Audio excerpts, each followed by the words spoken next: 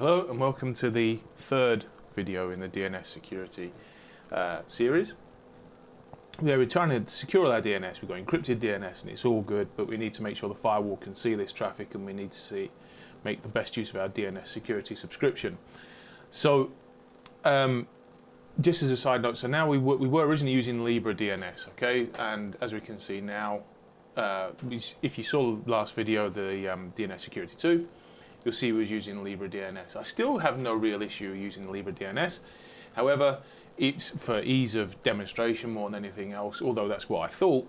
For ease of demonstration, I moved to Quad 9 because it looks like a really good project, and that was easier to get the TLS configuration. Okay, so just a quick note, and I do hate saying it, I do cringe. If you've not subscribed, if you could subscribe, that could be awesome, and leave a like if you like the video, and don't if you don't. It's all good, and all constructive comments and criticisms and so on are more than welcome. So I thought it was going to be easy just to swap to Quad 9 for this demonstration. However, I was very wrong. So through trial and error, I ended up with this application here. When it opens,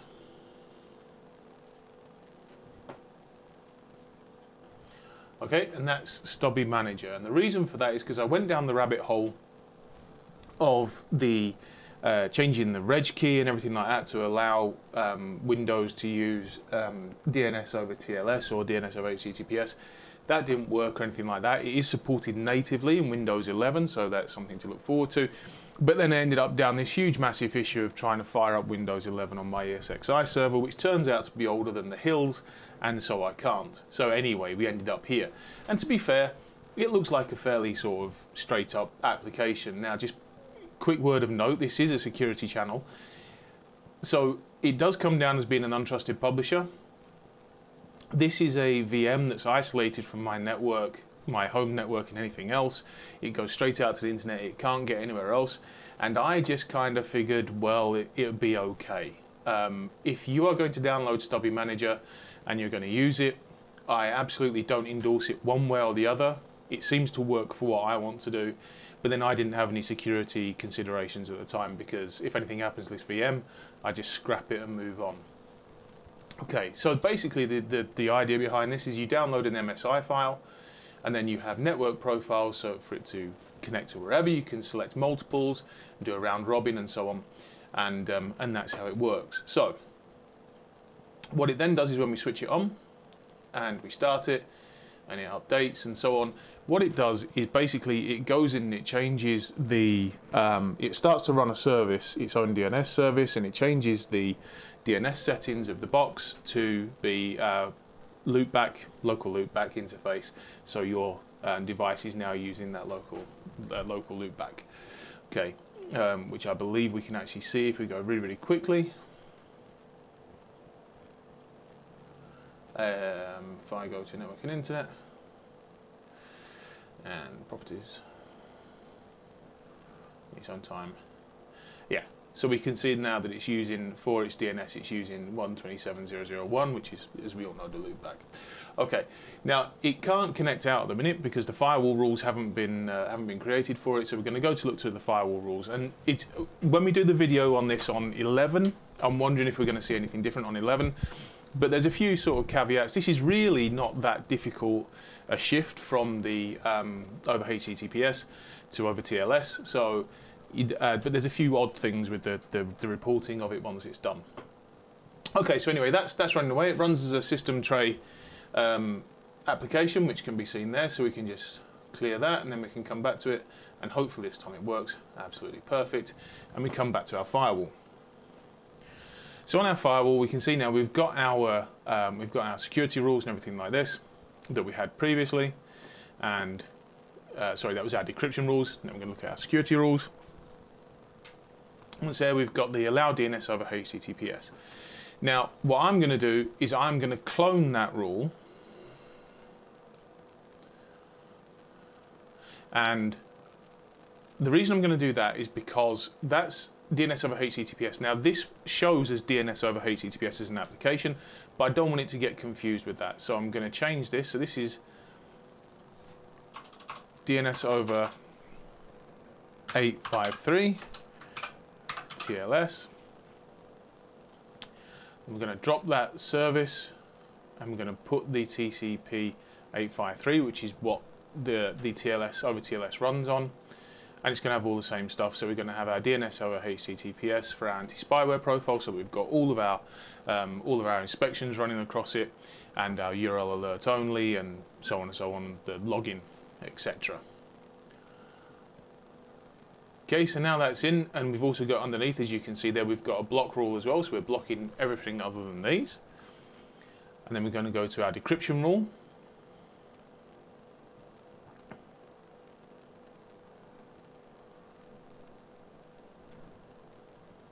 And under our decryption rule, we're going to clone this one, because it's just the simplest way of doing it. And we're going to change that to 853, which is DNS over TLS. The source and everything is going to stay the same. The service and the category is going to be different, of course. So we're going to pull the HTTPS and we're going to put in our 853. Everything else is going to remain the same. We're going to have our forward proxy and our decrypt profile as we did previously. Okay, and believe it or not, that is literally it. This is it's going to be like quite a short video. So that's literally it. We've created a separate rule for our 853, which is so that we can see this separately in the logs, and we've got a separate rule for a separate security rule, sorry, for the login again for that, and not to get confused with anything else. So it will be categorized as DNS over HTTPS. So I'm just going to commit that, and then once I've committed that, we'll go back to the desktop to see that now our Stubby, sorry, forgot the name, Stubby can now connect.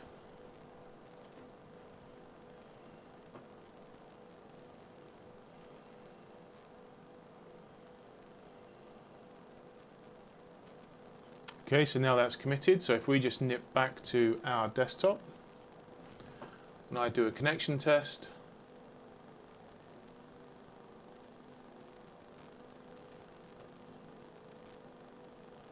it's now connecting.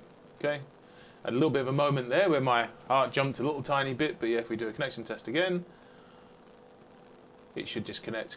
And what it does there is basically it runs a DNS query against the server, which in this particular instance is Quad 9, as we said before. Okay, if we come back to our firewall, we can see as well, we should be able to see that. And then we can see we've got DNS base. Now DNS base, here is the odd thing, okay? So as in the documentation, so anybody can check me up on this if need be. So as in the documentation, once it's being decrypted, it comes up as DNS base, which is why I really wanted to change that rule. Now, as it turns out, my rule hasn't really worked anyway, and we'll just look at that. In fact, we'll look at that now and find out why that is. And I'm assuming that is because DNS base does not exist in there.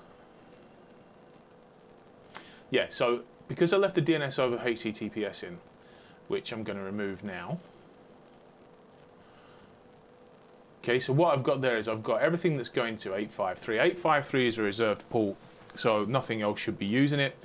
And I've got a URL category of DNS over HTTPS, which contains only the Quad 9, and it contains only the DNS query for Quad 9 as well.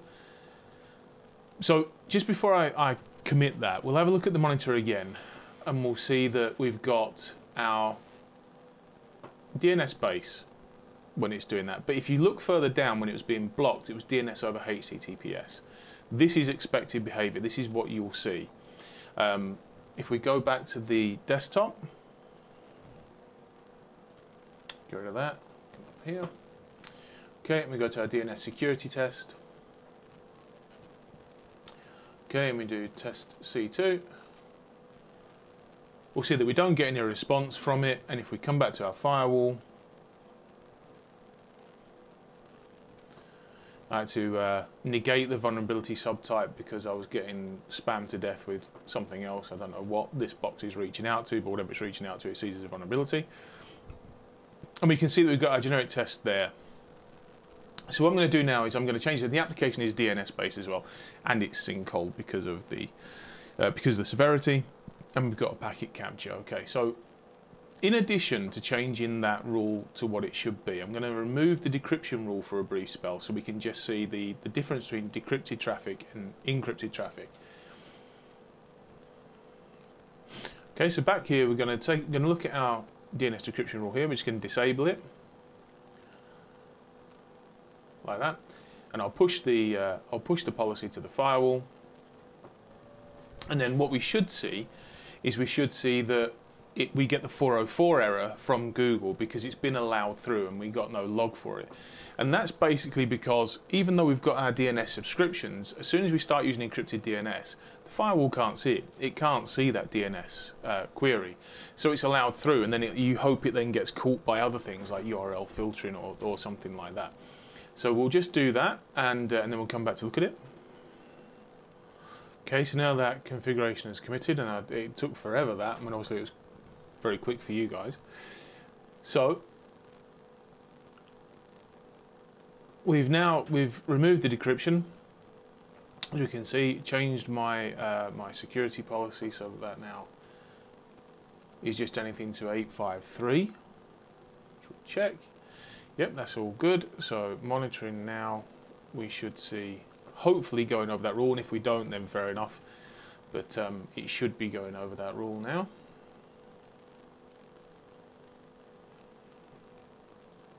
Which fortunately for me, it is now going to allow DNS over 853 TLS, so that makes sense. So if we go back over to our desktop and we get rid of that one there and go back to here, we get connection reset, but we don't get connection reset because of the URL, the DNS security. We get the connection reset because of a filtering thing further down the line. It's because it's not being decrypted. Okay, so if we go back across to our firewall now, and we can see that as well, we can see that it's on the URL filtering. Go back to the firewall, go to URL filtering, and we'll see that it's going across a different rule. It's going across the internet rule at the bottom of the rule base, and it's being blocked based on the URL. So our DNS rules have got a URL filtering, but it's for alerts only, so that we can see if any other traffic is going across it. But this one here, so specifically this, if we have a look, we can see that we've got block URL, and the rule it was on was LAN to internet, so it was allowed through.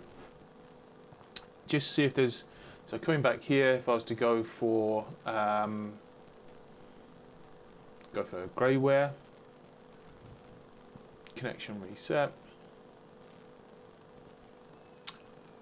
and command and control, which has come from the LAN to internet rule.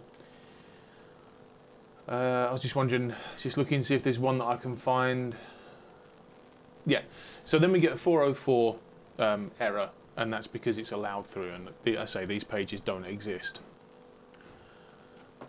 So that's the effect of removing that decryption, is it can't see the DNS lookup, whereas if we put the decryption back on, okay, so now that we're back decrypting, we'll go back over to our desktop. And now we're here, we'll just check and see. So go to our DGA, nothing happening. To our test pan W, again just spinning round. Grayware, just spinning, and this is all because it's waiting for a DNS reply, which it won't get, and we'll see that actually in a second. We'll see that it won't get the DNS reply. Actually, whilst we're waiting for that, if we just nip back to the firewall and we go to our monitor tab for our threats,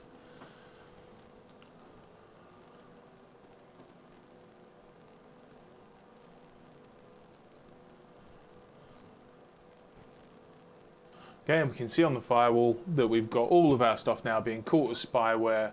It's all being sinkholed. If we go back to the desktop, we can see that that's DNS Pro finished bad config, DNS probe finish bad config. So it's being stopped before it even gets it.